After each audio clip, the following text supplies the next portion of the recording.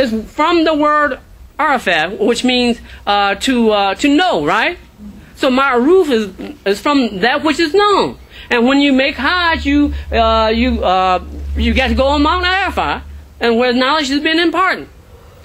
But look at Munkar. Munkar is the opposite of that. It takes away the life. It takes away that which will make you successful. It makes you empty and void. So we're told to avoid Munkar, right? Forbid Munkar. So why would I leave what Imam W.D. Muhammad teach me and go to that old teaching that they have is nothing but Munkar? It's Munkar. Allahu Akbar. So it says that the death of one soul is as the same as the death of one people, a whole people. So it tells you how important the soul is. One soul is equivalent to the death of the whole people.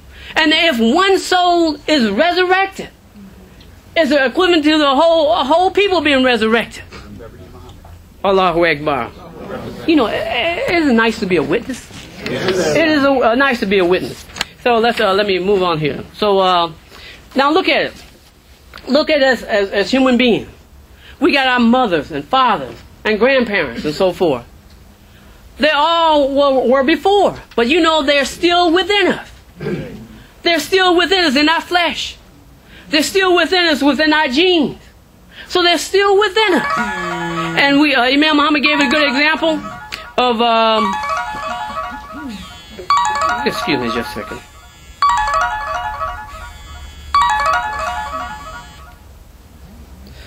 Imam Muhammad gave an example.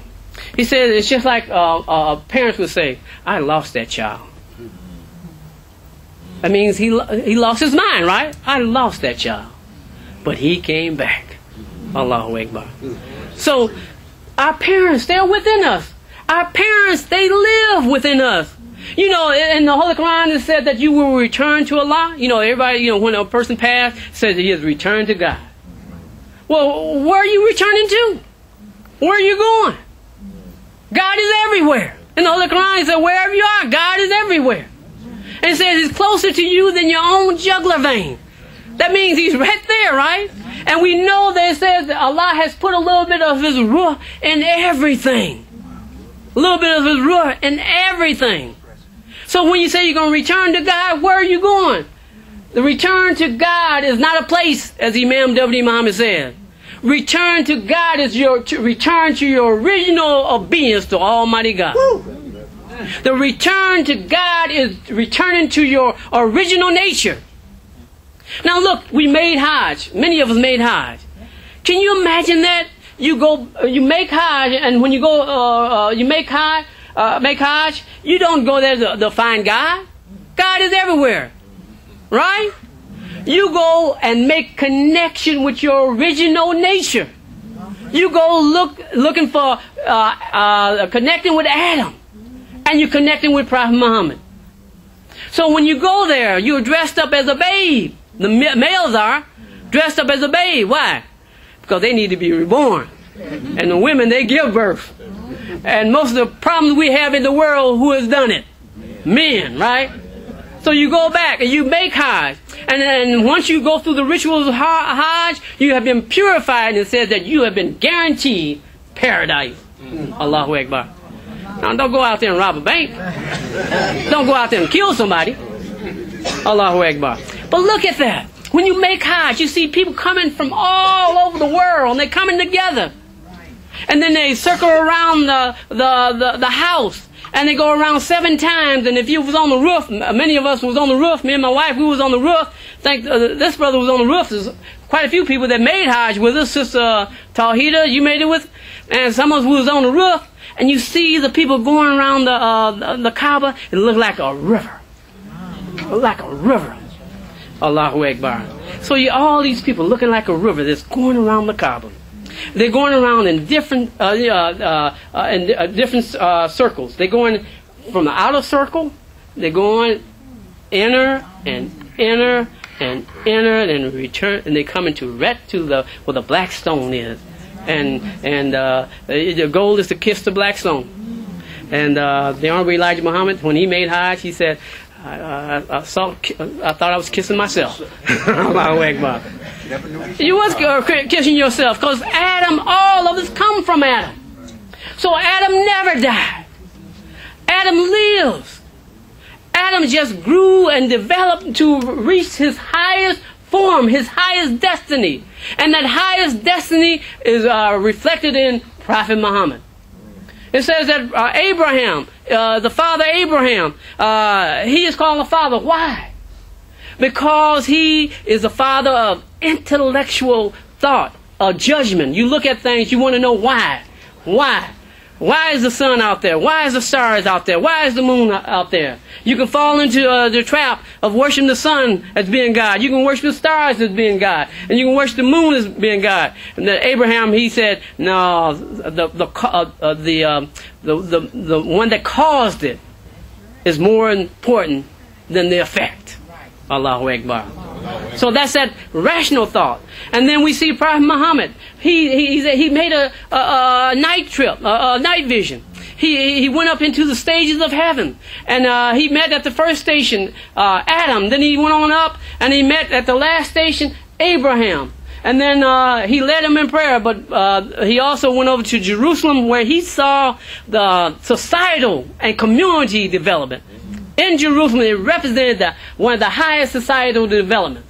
And then when Prophet Muhammad came back, he was told to go to Medina. And he went to Medina. God told him to go to Medina. He went to Medina, and that's where he established the model city. The model human being and the model city. Allahu Akbar. With the model book. The book that is for everybody. The collective human soul. Please give me about 5 more minutes. I'm coming to the close. So, Allahu Akbar. So the collective human soul. I mean, we can see that. If you got electricity everywhere. If you cut the power source in the world, what do you have? Darkness. Right? And that electricity is all throughout the universe. But when you connect to that electricity, the light comes on, doesn't it? Allahu Akbar. The Holy Quran says Allah brings you out of the darkness into the light. Then He sends servants, and their job is to bring you out of the darkness into the light. The collective universal collective soul, or the collective universal soul. Imam Muhammad, he says that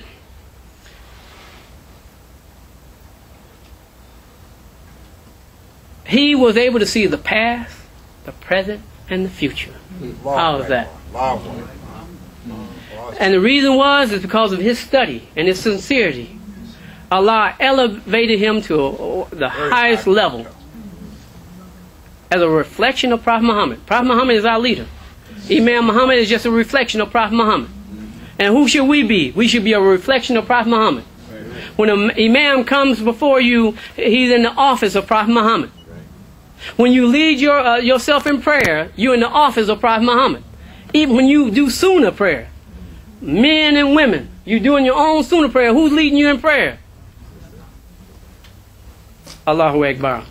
And so, Imam Muhammad, he says that the reason that he was able to see the past, present, and future is that Allah has blessed him to make connection with our collective universal soul.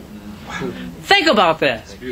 Now, if Prophet Muhammad and within him is all the essence of all the prophets, and that's in you, what was in Prophet Muhammad was within you.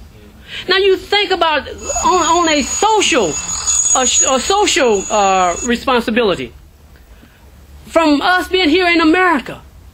Look at all the protesters that came out of the freedom movement. The biggest problem they had is that people separated them. Oh, I didn't like Nat Turner, but I like David Walker. I didn't like Frederick Douglass, but I like Sojourner Truth. I didn't like Noble Drew Ali, but I like the Honorable Elijah Muhammad. I didn't like Martin Luther King, but I like Malcolm, and so forth. But what we were supposed to be able to see, and we're seeing it now, is look at their best that they had. And we take the best for that collective soul, and we see